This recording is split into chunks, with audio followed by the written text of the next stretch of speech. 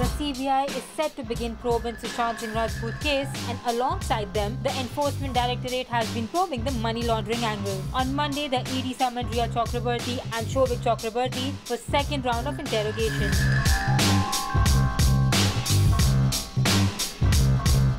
Apart from them, Sushant's roommate and close friend, Siddharth Pithani, arrived at the ED office on Monday. This is the first time that Pithani has appeared before the ED, who was specifically looking into Sushant's bank transactions and companies which were set up.